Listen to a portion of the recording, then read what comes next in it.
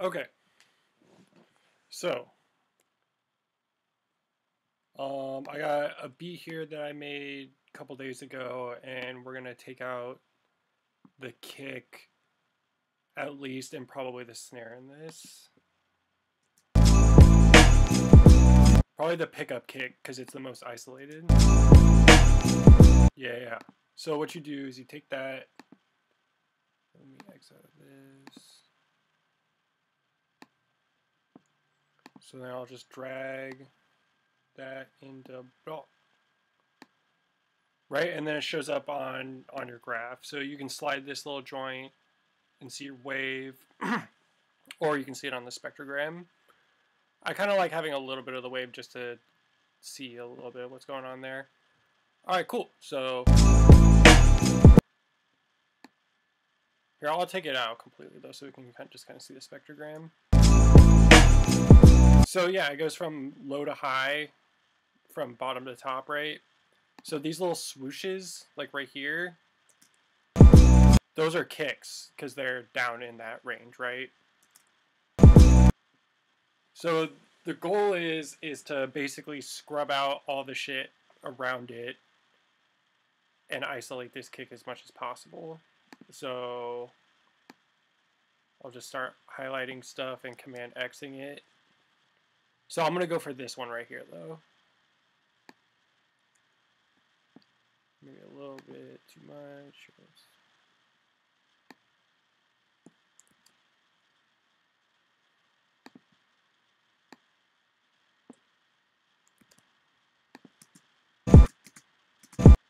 Okay. Take out the shit at the beginning. Command X a couple times to make it do that. Let me get this crap out the top. Alright, so let me get some of this out the top end real quick. Right, so we got that. And you can kind of see that there's like these lines right here. That's like where other like keyboard notes or like some notes in the sample are happening. And we can see how the kick is obviously the loudest thing that's happening right here, so it's going to show up the brightest. So basically I'm going to take this chunk out too, right? Get that little motherfucker out of there. Okay, now we're starting to work with something. And then I'm going to use the brush tool and just like start scrubbing shit out around the kick.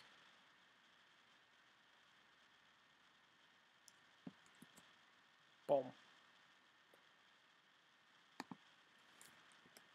Oops. Cool. Zoom in a little bit. And so now I'm going to start taking out some top end too. I like taking out the top end. I can kind of see that the top end of the kick is maybe like around like 1K right here, but I'll start like, I'll take that much out first and we'll see where we're at. Yeah, tight. This is gonna be a good one. And really, you can do this with any track. I've been just like picking random things and just like, I'm like, oh, can I get that kick out of there? Boom. So now we're starting to get somewhere. Let's brush out some more stuff. Oops. Cut off like. And this is also good because it kind of gives you like a visual representation of like what a sound is like over a period of time. It's like when you hear a kick, it's like there's a higher frequency and then it shrinks back down, right? To get the like an attack is like a higher pitch of a frequency. So let's get that out. Yeah, now we're starting to work with something. Let's go. All right. Scrub out. And basically you just keep trimming until you kind of get it like as close as you want it. I just want to see what that sounds like. I think that might be too much, but oh no. Cool, yeah, I'm gonna go with that.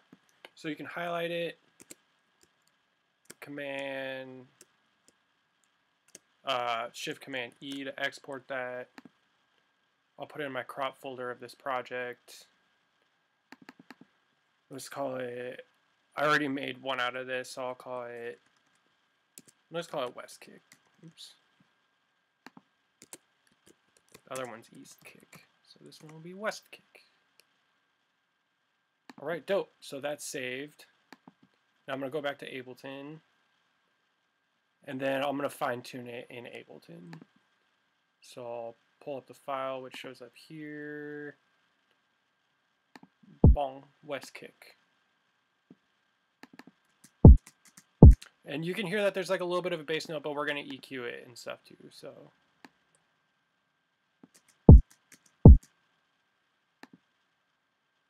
let's do a quick EQ on it. I'll loop it up. Yeah, there's stuff in that range that needs to go. Love the attack though.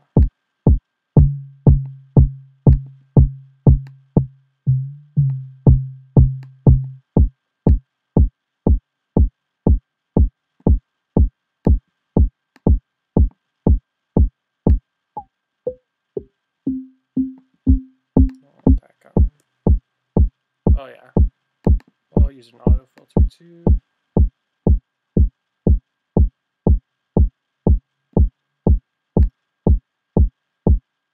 Right, and now I'm going to shape it with fade as well too.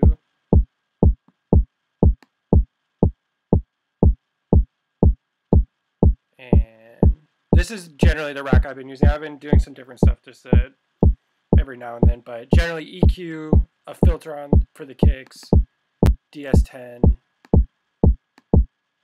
Let's soft clip that for sure.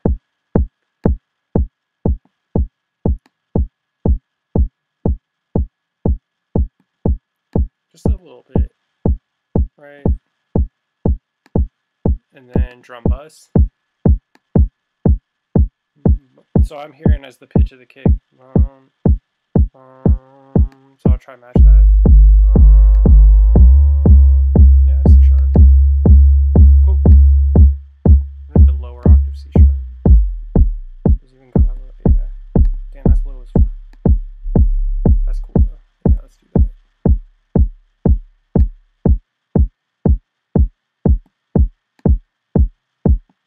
Maybe a little. Yeah, let's get a little bit of crunch. Boom! There you have it. And then I'll freeze and flatten this.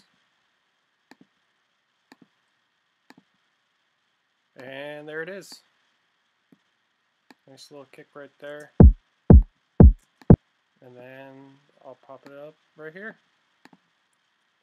Here's some of the other joints I made today.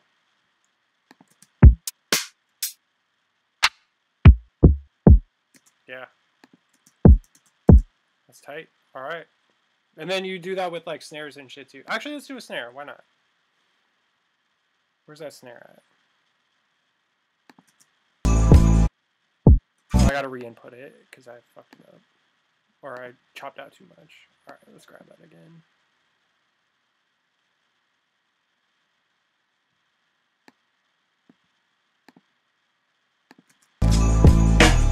Yeah, let's get that snare. Snare's a little bit harder because you have to work out low end at that point. It's easy to take out high end to like isolate a kick because you can just wipe it out, but the snare's a little bit more delicate. You can even see how fat that transient is there. Alright, let's start taking shit out around it.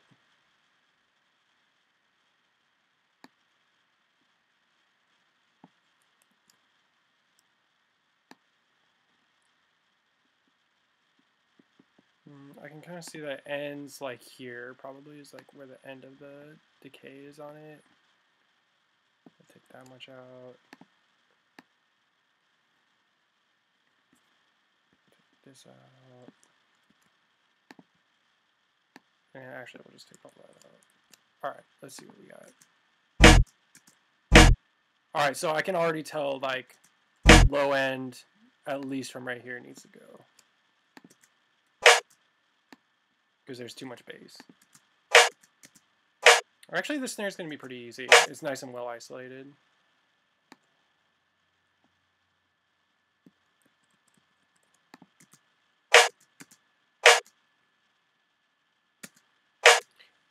And I would say that, you know, this isn't like using the RX isn't the end all be all. Like I think the Ableton or DAW processing afterwards is pretty important too for like EQ things.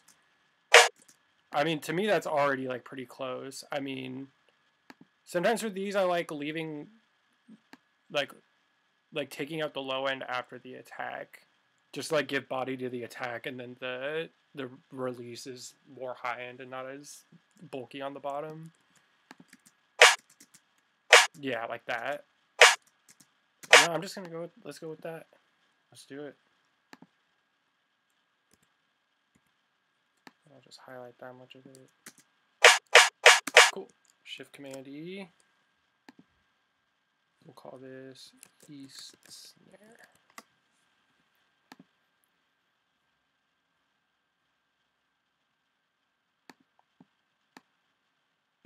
Put it in here. Where is it? Oh, there she is.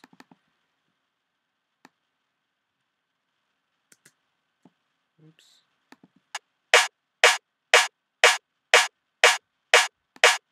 Boom, boom, boom. So I'll take out most of that frequency. Right off the bat. Let's just do that. Boom, boom.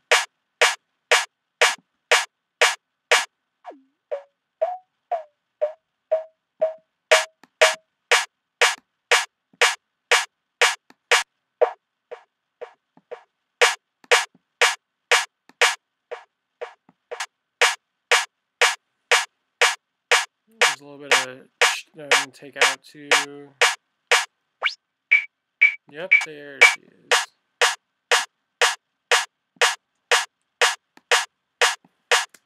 And then see, because the shaping in your snare with the fades in Ableton is hella important. At least to me it is, to get the sound right. I mean, yeah. Usually the shape for me looks like that to get this kind of sounding snare. Alright, and then for this, do DS10.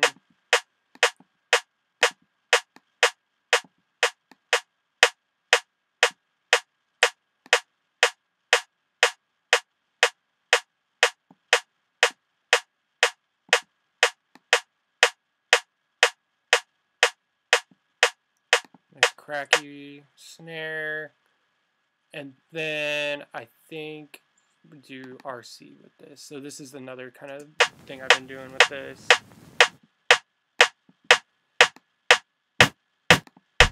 Finding a good white noise to double it up with. I like this tube joint.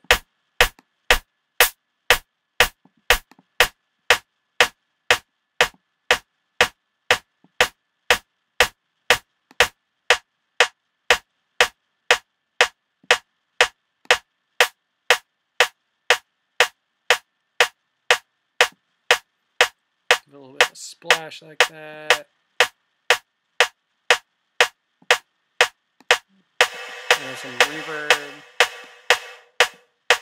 Making this hella small and then just kind of like finding.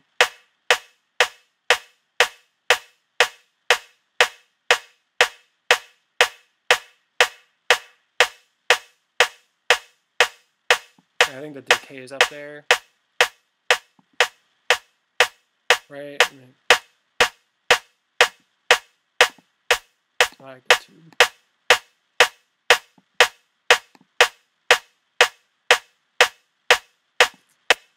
Check it down a little bit. And then I'll even run a drum bus after that.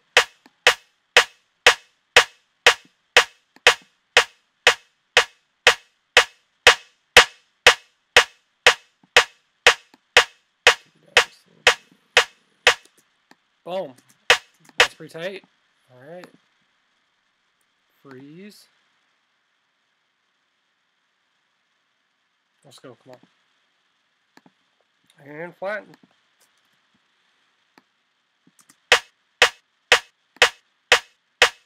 I even shaped this a little bit more too. Yeah, there we go. Boom, there it is. So the kick and snare we pulled. Yeah. I use those.